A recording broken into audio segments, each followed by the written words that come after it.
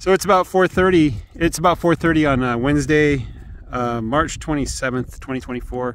I'm feeding Rammy while I take a video. Decided to kill two birds with one stone. And you can see about half the sheep are laying down. The rest are grazing. I'm not seeing, there's some cud chewing I see. Oops, I'm sorry. Let me step inside, Rammy. Oop, almost fell over. All right, I'm fine now. Rammy, there you go. There's your bottle. No, get back.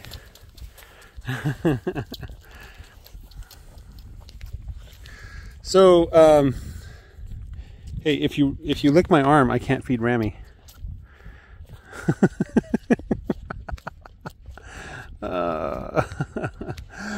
Anyway, the grass here, like, they barely touched it. They've been out here since Tuesday, so it's been a whole day. And I can clearly see the line that they graze on the left, but they haven't grazed on the right. So it looks like there's plenty of grass here. There'll be plenty of grass yet. It's probably growing faster than they're eating it, honestly. Sheep eat so little. I'm just surprised at how little sheep eat compared to cows.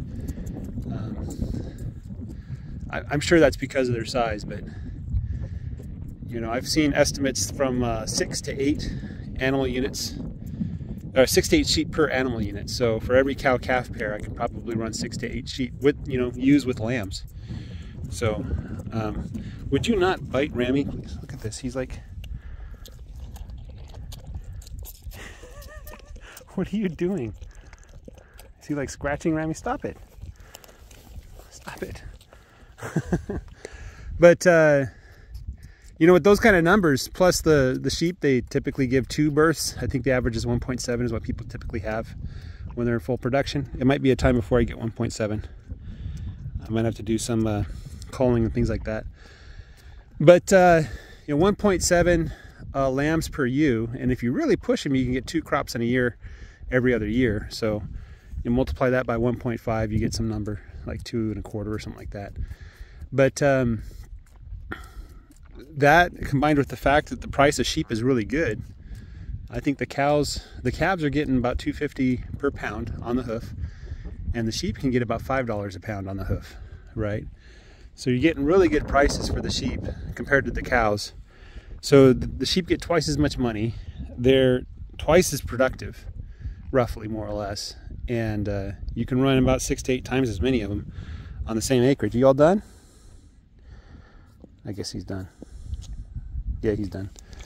So he drank about 1.25 cups. Anyway, so the economics of sheep just make a lot of sense, you know. So another thing somebody pointed out, they said the manure, the sheep manure, it's not like cow manure where it makes like big mountains. It spreads out into little pellets, like rabbit pellets. And they said they like that because it absorbs into the soil more easily. And so you don't get these little mountains of, like, see, this is 6 months old here. 3 months, 6 months old, I don't know. That's a cow patty. But we come look for sheep manure, and good luck finding any. In the tall grass, at least. So, and I'm trying to look for some, I don't see any. That's either, I think that's a dog turd, or it could be a sheep having problems. You know. Are you irrigating my lawn for me? Sheep also drink a lot less water, I think, per animal.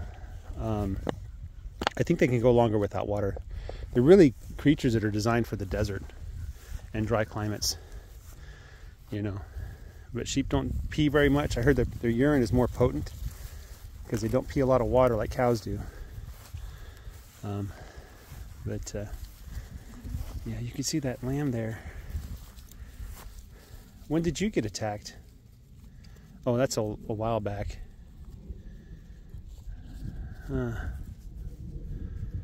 Yeah, that's Rammy's sister, by the way, if you're wondering. It's one of the reasons why I had to get rid of the dogs. So. Oh, is your right hoof not feeling good? Your right front hoof?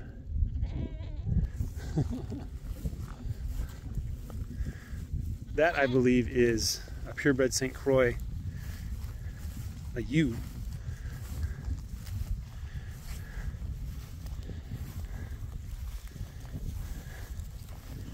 There's another ewe I have that hasn't given birth yet. It's St. Croix, that one right there, I think. And I don't think she will give birth this year, at least not within a couple months. But if she doesn't give birth, she'll have to be off the ranch here. You know, she's over a year old now. So anyway, that's all I got for you guys. Have a great day. Take care. Bye-bye.